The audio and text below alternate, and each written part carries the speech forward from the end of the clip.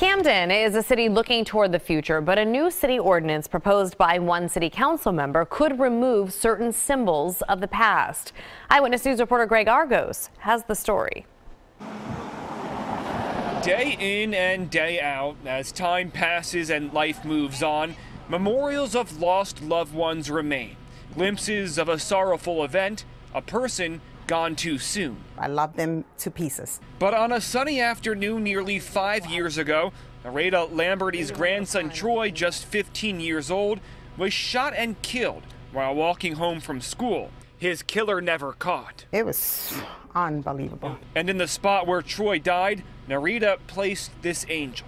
That represents life. It's now grown to a permanent memorial, which she visits multiple times a year. He was alive. He used to walk through there. He used to play through there. It represents all of that. But a new ordinance, there's some discussions proposed by Camden City Councilman Angel Fuentes, would allow public works to remove these memorials, often placed on private property, after just 15 days. You have to be mindful to those homeowners, taxpayers, who feel, listen, I want to sell my home.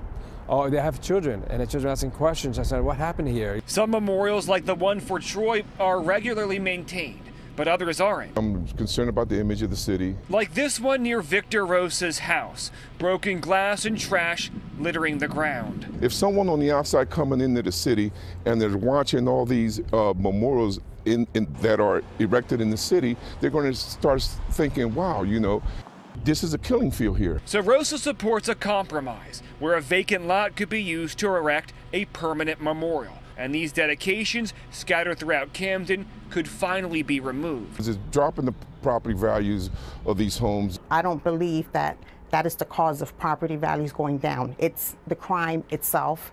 But with the debate continuing, at least for the time being, these symbols of death for some and life for others will stay put. Councilman Fuentes says he will continue the dialogue and does plan to reintroduce a new version of the bill come April or May. Reporting here in Camden, I'm Greg Argos, CBS 3 Eyewitness News.